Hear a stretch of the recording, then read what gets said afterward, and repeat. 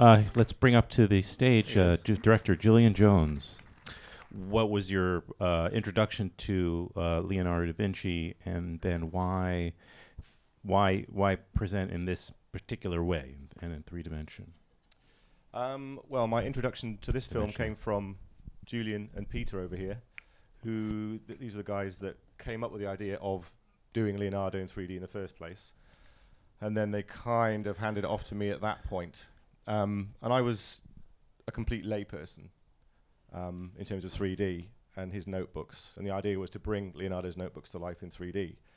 And I think, like most people, if I thought about Leonardo's notebooks, I thought, okay, Vitruvian Man, anatomy, equestrian drawings, and so on.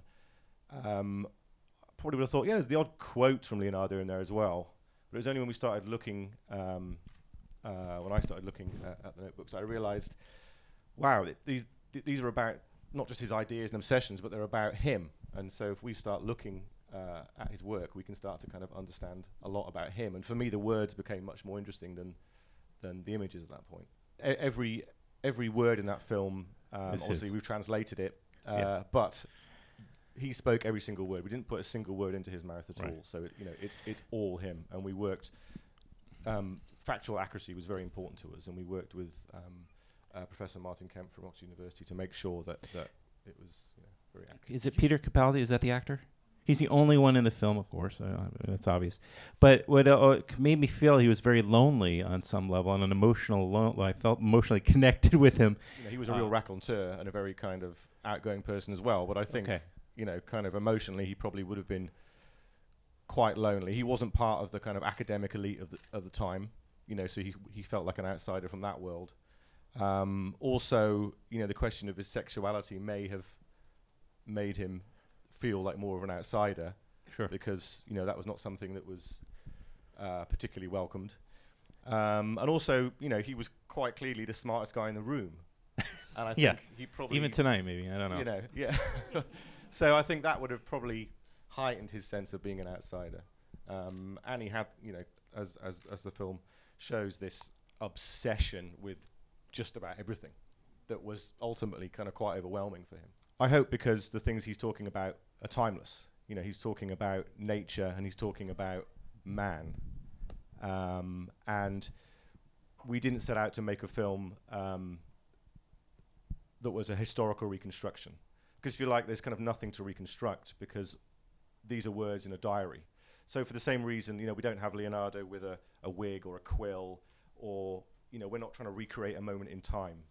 These are kind of, these are moments that didn't happen. They're thoughts in a journal. And it felt to me that a lot of the things he's talking about are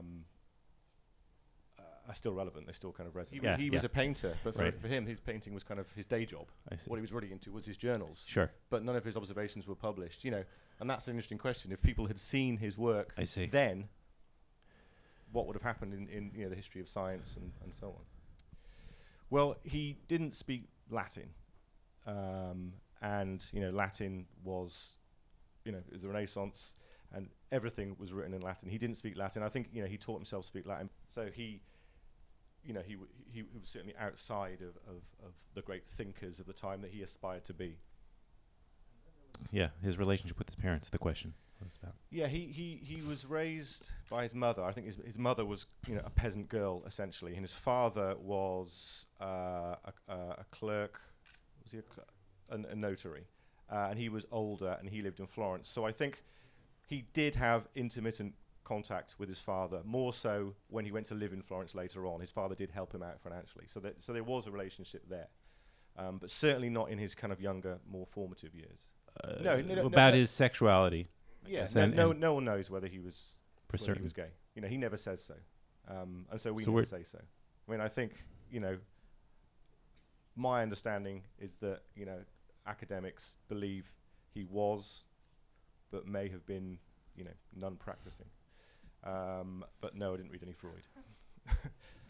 First part is, how did you choose which parts of his writing to put into the film? And secondly, how do you make it cinematic? Well, there was, obviously an enormous amount of research went on, but we also had a consultant from Oxford University, and Peter and I spent many afternoons sat with him, trying to flesh out what we thought Leonardo's personality was and what were the major moments in his life. So once we kind of sketched that out, we were able to start cherry picking material to kind of to fit that storyline. But we did read a lot, and I'm credited as being a writer, but what I kind of did was assemble lots of things and kind of lay them out.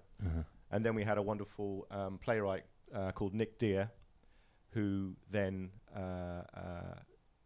not translated. We had translations, but I think the most translations were done in sort of the late 19th century, and the fashion then was to make everything sound very Shakespearean. So it was actually harder to understand than the original Italian.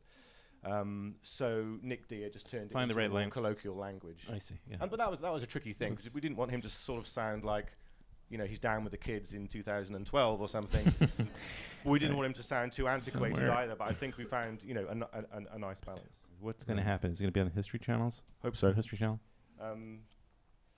Julian, can we answer this? Well, we're hoping it's going to have a small theatrical release in New York and LA in the spring, and hopefully, if it catches on, spread out from there, and ultimately will be on History Channel within the next year and a half or so. Because of the three-dimensional aspect of it, we don't want to go. Perfect. Hopefully, people enjoy seeing it in this environment, which is how it's best made to be enjoyed. As opposed to a small screen sitting at home. Well, I think, as I said at the beginning, initially we were going to make a film that was probably more slanted towards bringing Leonardo's notebooks to life, bringing his inventions and so on to life more.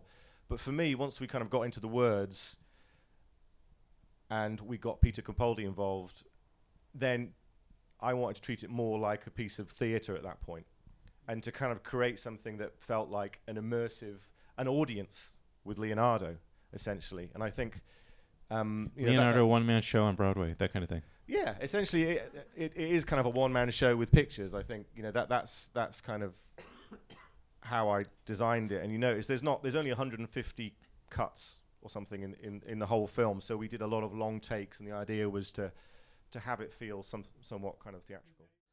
And clearly, when you thought about what he was the prototype, there was thought and talk with Peter about him being the prototype of 3D. He was all about motion and movement, and it seemed now that a cinematic technology has caught up with his original artistic vision, and this was the right medium to present this material.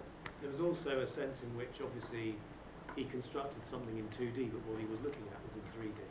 So the juxtaposition of 2D imagery with 3D reality felt like it was a very powerful combination. And I think, as Julian says, the third element was this notion of theatricality, and to create a feeling you could be with this person in this room, and to keep the simplicity of that experience. And having seen it in 2D, I have to say it's so much better when you see Peter Capaldi in 3D. You genuinely feel you're in the room with him.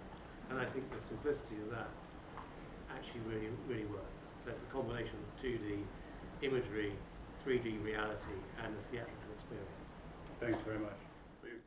Thank you for the questions. Thank you, everybody, for coming out tonight, and thank you for this special, innovative look at Leonardo da Vinci.